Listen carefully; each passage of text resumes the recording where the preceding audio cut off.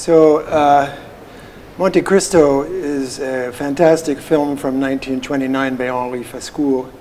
and I was very privileged to write music for the screening in Pordenone at La Giornate del Cinema Muto in October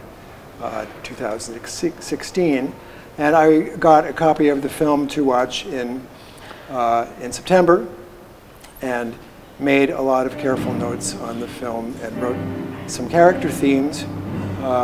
for the Count, for de Villefort, for his illegitimate son, for Mondego and Mercedes and so forth. And then in the performance, it was really pretty much an improvised performance based on those themes, and new themes arose in the process of doing this.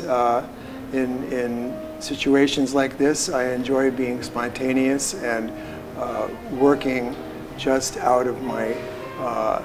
my repertoire of different musical styles, and there are many to choose from in this film because we have Catalan music and French music and Turkish music and ballet music, so it gave me a real chance to explore quite a wonderful palette of sounds. I had my great friend Frank Bocchius from Germany playing drums and percussion with me, and we had a small rehearsal, but everything was pretty much just going flying, as they say, by the seat of our pants and watching the film and reacting to it.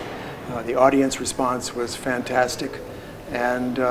it's a long film to play for, 2 hours in the first part and then a 15-minute break and another hour and 3/4. So it's a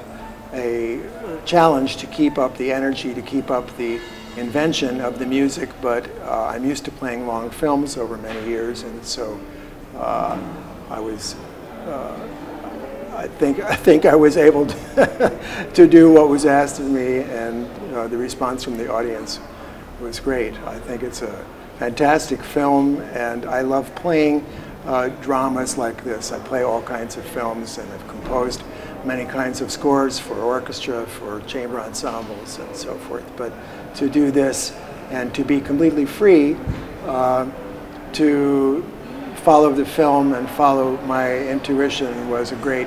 opportunity and a great gift from the Giornate to me. I did hear in the process of preparation, I heard the lovely score by Marc-Olivier Dupin that's on the soundtrack of this film, and made some notes about minor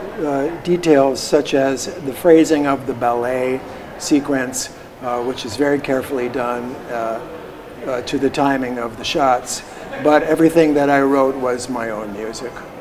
and I hope to have the opportunity to do it again, either with Frank or with other instrumental forces, or perhaps write an orchestral score myself at some point.